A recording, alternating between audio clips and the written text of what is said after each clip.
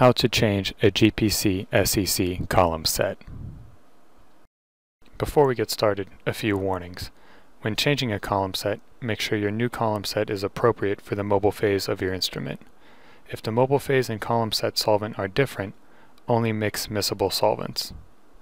Be aware of any salt or additive in the mobile phase in the column set or instrument that can precipitate.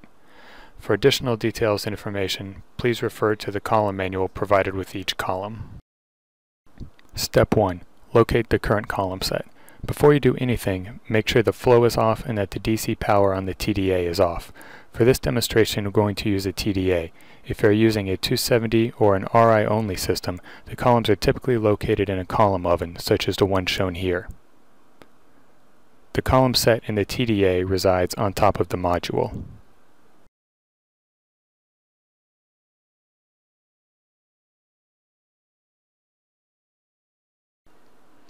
The tools you will need to change the column set consist of 2 wrenches, one adjustable wrench large enough for the column, and a 1/4 or 5/16 inch wrench depending on the tubing fittings that are used in your system.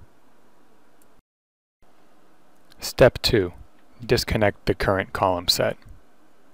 The flow should be off, therefore there should be no mobile phase leaking out of the column or tubing during this process.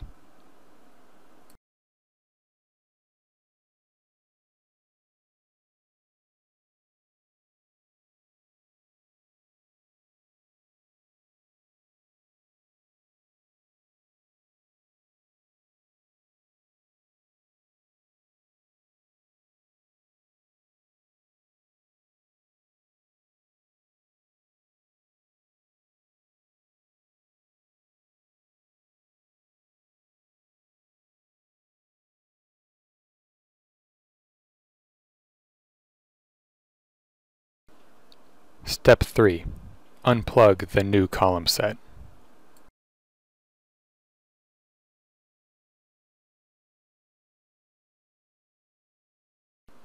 Step 4. Determine the flow direction for the new column set. Columns are designed for the solvent to flow in a specific direction, which is typically indicated by an arrow on the tag or column label. Make sure this directional flow is maintained throughout all columns in your set. Column fittings come in variable depths.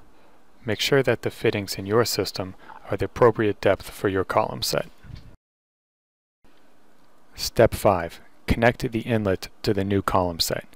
Confirm which side of your column set is the inlet using the column's flow direction marker and use the wrenches to connect the inlet tubing.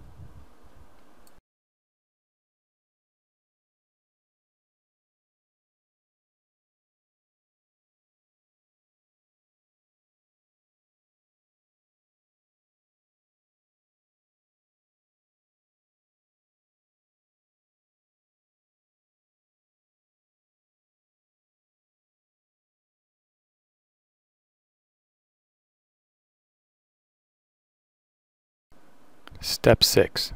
Turn the flow on.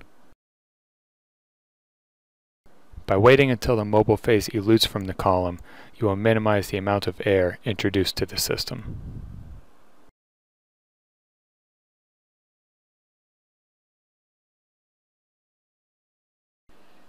Step 7. Connect the outlet line to the new column set.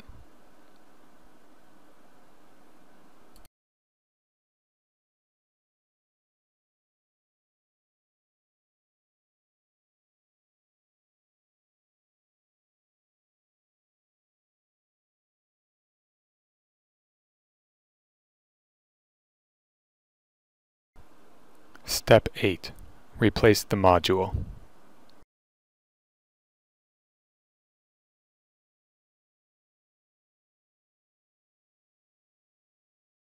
Once the module is in place, turn the DC power back on and you're ready to go.